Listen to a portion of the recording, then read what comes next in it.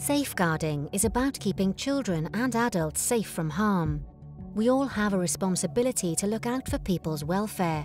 By keeping our eyes open to what's happening around us, we can make a difference. Be alert, be aware, and act quickly if your instinct tells you something isn't right. Do you think a child is being left on their own? Does somebody appear distressed? Are they trying to tell you something? Has a vulnerable adult recently changed their routine? These are indicators that somebody may need help. Some signs are obvious, but others are hidden. Have you noticed any cuts, bruises, or burns? These could be signs of physical abuse. Have you noticed an increase of people entering and leaving a property? Perhaps you've noticed signs of drug use. This could mean somebody's property has been taken over by criminal activity referred to as cuckooing.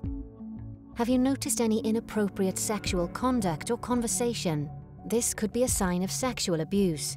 Has someone changed their spending habits? They could be at risk from financial abuse. Is someone hungry, unkempt and cold? This could be neglect.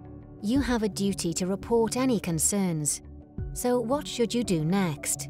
If the situation is an emergency, you should dial 999 immediately. For all other safeguarding concerns, contact social services. For adult concerns, call the Adult Safeguarding Team on 029 22 33 0888.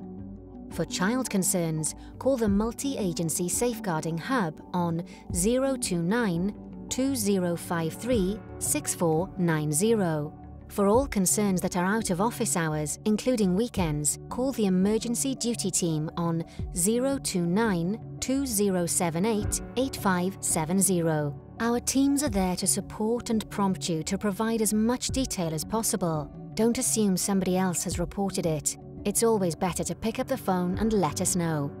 After reporting your concerns, let your line manager know the date, time and facts. They will then notify the designated Safeguarding Lead Officer, DSLO, for your service area. This information is confidential, so do not discuss it with anybody else. Remember, safeguarding is everyone's responsibility. You could be protecting someone from harm. View the Wales safeguarding procedures at safeguarding.wales or download the app today.